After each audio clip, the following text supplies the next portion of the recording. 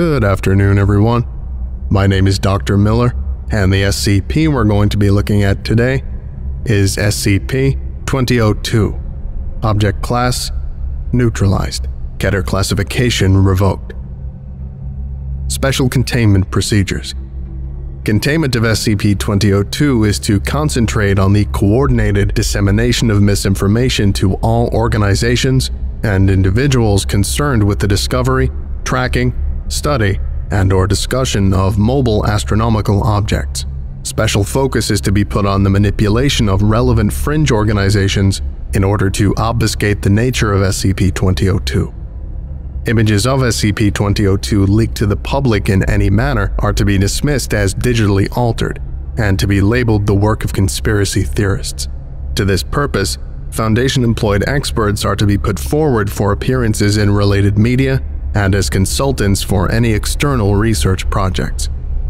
For more information concerning specific current, past, and future disinformation campaigns, please refer to Document SecInf 2002-D, DEPDI, Rev 2.41. Use of deadly force has been authorized in order to keep information concerning SCP-2002 from being publicized in any way. All collected wreckage of SCP-2002 and the remains of its crew are to be housed at Site-102 for further research into SCP-2002's origins. Please contact Project Lead Dr. Signov for more information on this project. Rem, Signo 120,060,217. Please note that despite the neutralization of SCP-2002, these containment procedures are to stay in effect indefinitely. Description: SCP-2002 was a spacefaring vessel on a direct collision course with Earth. Following detection, Foundation Deep Space Assets managed to relay several images indicating numerous similarities between SCP-2002's design and designs under development established at that time. In light of this, and taking into account data collected from its wreckage, SCP-2002 was classified as a temporal continuity anomaly, but was considered native to this reality iteration. Its neutralization has prevented project staff from verifying this, though examination of SCP-2002 wreckage has yielded evidence supporting this theory. SCP-2002 had a spherical hull with an estimated diameter of 450 meters. Attached to this main hull were around 3,000 smaller spheres with an approximate diameter of 1.7 meters. SCP-2002 did not show any visible propulsion devices or external systems for power generation, nor were individual compartments or systems such as a cockpit, living quarters, storage hold, etc. discernible. All attempts at communication using Foundation SETI installations were answered by an automated broadcast from SCP-2002 on a radio frequency specifically reserved for Foundation traffic. Signals sent by non-Foundation installations did not elicit a response from SCP-2002, suggesting an awareness of the hailing signal's origin. Please see Addendum 2002-A04 for a transcript of this automated broadcast. On review, the message broadcast by SCP-2002 appeared to imply that SCP-2002 possessed systems to facilitate a return to Earth unaided. Regardless, SCP-2002 was classified as Keter due to the potential effects of its landing should this assumption prove false. SCP-2002 maintained a steady velocity of 12.5 kilometers per second and was expected to enter Earth's atmosphere on 20. Protocols for dealing with any possible K-class scenario as a result of SCP-2002's return were drafted. SCP-2002 was first detected at a position roughly 15.8 astronomical units from Earth on 19 by remote sensing systems aboard Foundation satellites. Extrapolating from SCP-2002's course and assuming no alterations to that course, SCP-2002 should have been discovered at least years earlier. This suggests an accidental temporal shift, rather than a conscious attempt on the part of SCP-2002 or its crew. The content of SCP-2002's automated broadcast lends further credence to this theory. Addendum 2002-A01. Excerpt from Neutralization Report 2002-D, NEUT RPT 01, Rev 0.01. On 19, as SCP-2002 passed Earth's moon, a previously unidentified Global Occult Coalition satellite containing a high-powered carbon dioxide laser opened fire on SCP-2002, breaking up the main hull and dispersing the smaller spheres over a wide area. Several of these were subsequently destroyed by further laser fire, though most were set adrift in space when the main hull was ruptured. A number of smaller spheres continued onto Earth. On 20, these and a large section of the hull entered Earth's atmosphere. Investigations into the Global Occult Coalition's unwarranted destruction of SCP-2002 uncovered a series of encrypted email messages transmitted from a workstation in Site-102's communications terminal. Decryption of these messages uncovered an information leak to the GOC, covering SCP-2002, though only in basic detail.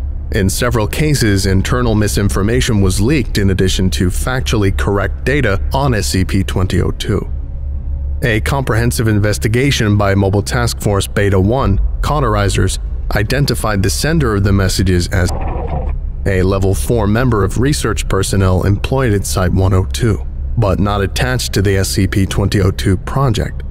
The personnel in question was detained trying to leave Site-102's compound, interrogated, and consequently active use in counterintelligence operations. Efforts to ascertain the identity of the specific recipient have been unsuccessful, but it is assumed to be a handler for the Global Occult Coalition.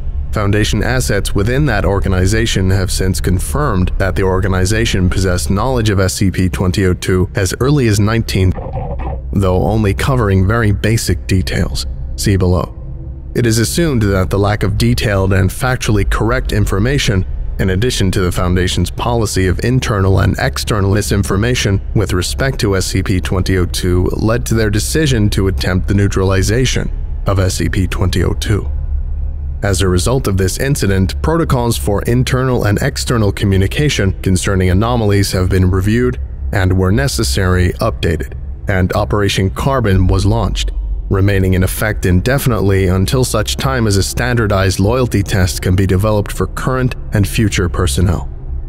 The satellite employed by the Global Occult Coalition was eventually sabotaged and crashed into the Brazilian rainforest on 20. It was recovered by Foundation forces and remains in Foundation custody despite numerous Global Occult Coalition requests for its return. Please refer to Supplemental Documentation 2002, C DIPINC 8:REV.1.12 for more details regarding interorganizational communication on this subject. Addendum 2002A-02 Captured GOC documentation on SCP-2002. KTE 0481 Threat ID KTE 0481 Typhon Large unknown object on a collision course with Earth. Authorized response level 4 Severe threat. Description: an unidentified unnatural astronomical object on a collision course with Earth. Intelligence provided by covert operative suggests the Foundation is tracking the KTE under the designation SCP-2002 for unknown reasons, yet has not initiated any concrete action nor implemented measures to halt its progress. Please refer to Appendix 116 for field reports from covert operative on available intelligence concerning this KTE. The object is a sphere with an estimated diameter of 450 meters, approximately 1,476 feet, with a multitude of smaller spherical nodes attached to it for unknown purposes. It cannot be ruled out that these nodes are weapons systems. No propulsion systems are directly visible on the object. Systems for power generation seem likewise absent. Object does not respond to attempts at communication, despite hailing messages sent at regular intervals by ground-based GOC installations and the USS. Current calculations put time of impact at GMT 20. Conservative fallout projections predict an eternal winter-class scenario should KTE 0481 be allowed to continue its path unhindered. Rules of engagement: should the object come within 0.00269 astronomical units of Earth, Termination is warranted to prevent the extinction of all life on Earth. GOC orbital asset Thor A-12 has been put on a permanent state of alert to this end. Protocols have been put in place to assure a 100% success rate. Covert operative is to be extracted immediately after successful termination of KTE-0481. Addendum 2002-A-03. Management Summary of Recovery Report 2002 DREC RPT-14 REV version 1.15. On 37 minutes after a large portion of SCP-2002's main hull and a selection of smaller spheres touched down, members of Mobile Task Force Zeta-40, dead-end cleaners, and several local guides approached the wreckage at approximately 240 kilometers from the Saudi Arabian capital of Riyadh.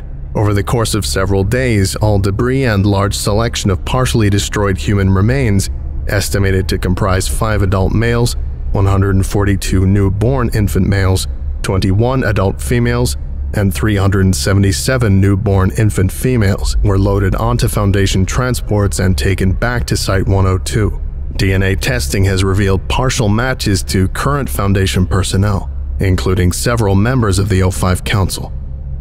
Addendum 2002-A-04. Automated broadcast by 2002. This is the Foundation vessel, SCP-S Mendel. We have received your transmission. Due to stasis protocols in effect, no members of personnel are currently available to respond to your signal. Please stand by for a pre-recorded automated broadcast. This is Dr. Agnes Yount, Level 4 Project Lead for SCP. If you're receiving this message, I'm glad to say this mission was unnecessary. When the fallout from SCP final containment breach heading 21, we spent a long time trying to find ways to circumvent its effects. At first, we tried to see if relocation was the solution. We constructed an orbital, and when that didn't work, a lunar facility. But the plague always followed somehow. Faced with a 100% sterility rate, we found that there was a way of fertilizing embryos so that they wouldn't be subject to the plague's effects. At least, not while they remained in stasis. Our calculations indicated a dissipation of effects approximately years from day 0. So, in the end, we were left with no option but to send a selection of these embryos out into space, along with a crew of personnel tasked with their care. This vessel's crew and cargo will be revived and prepared for a return to Earth. They've come a long way. Our ETA is currently set at warning. Temporal dislocation error detected. We urge you to clear Sector 521A for our arrival. 现在将以普通话重复此消息. After repetition in Mandarin, the message was also repeated in Spanish, Hindi, and Arabic before the transmission ended. This concludes today's lecture. Thank you for listening, if indeed you still are, and you are all dismissed. Goodbye.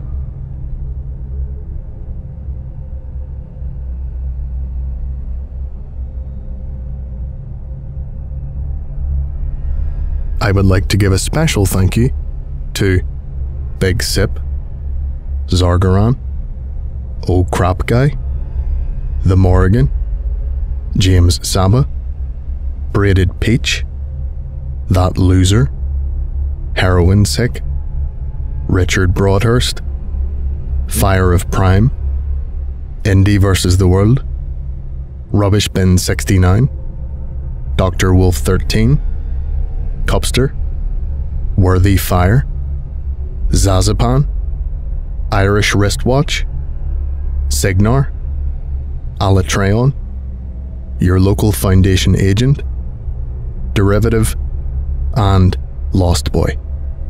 If you would like a special thank you at the end of each of my videos, and some other cool stuff as well, visit patreon.com/TheVolgun. Thank you.